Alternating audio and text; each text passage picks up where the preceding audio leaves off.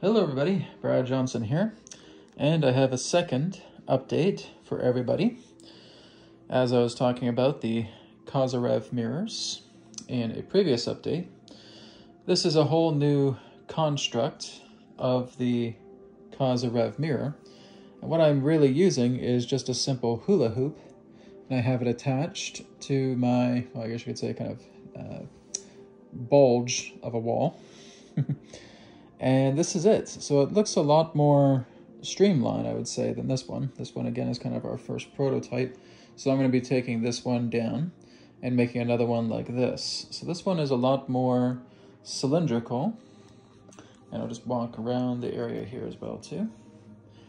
And because it is of a different construct, because there are several different variations of the Kozyrev mirror, I'm going to be giving it a name.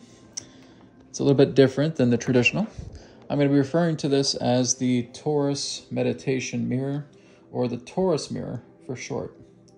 The reason I say that is because it's all about the torus field, right? It's like sitting in the middle of a torus field. When we look at how Kozyrev also talked about that this invention, that this particular design is all about torsion energy. Well, he is somewhat correct about that. But torsion energy is an effect. It's not a cause, right? So it would be much more accurate to look at this as a torus field or a hypertoroid. But to keep it simple, I'm referring to this as the Torus meditation mirror. So this really took me about 2 hours to construct. It's just almost about 8 o'clock right now, my time. I started just before 6 o'clock. But it's turned out really, really well. And I was sitting inside of it for about 15 minutes. And the strength of it feels a lot more potent than with this one. This one, again, just isn't really streamlined. It's not really, I guess you could say, harmoniously aligned. There is kind of just, it was our first attempt, but it's just a little bit more bent out of shape. Right. This one, again, is much more cleaner.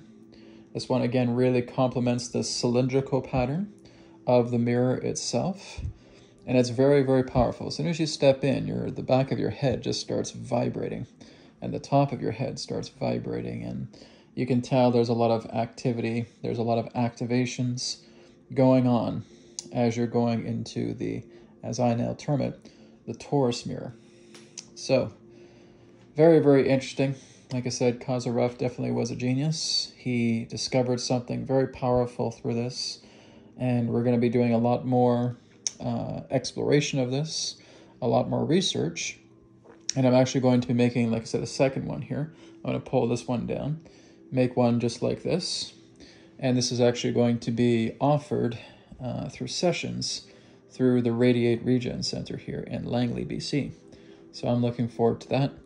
And so I'm probably going to put the second one together here in about a day or two. But I'm just going to enjoy this one tonight because you can just see the difference. That one and that one. Quite a big difference altogether. So I thought I would share this second update with you guys, just giving you guys the information on the second one that has now been constructed. Like I said, I'm just using a kid's hula hoop for the top here because it is the perfect circle. Right, and it brings about a perfect cylinder. So I'm excited about getting more research done, more insight about this, and of course, I'll be keeping you guys in the loop. Thank you so much for watching. Talk to you again soon in the next update. Bye for now.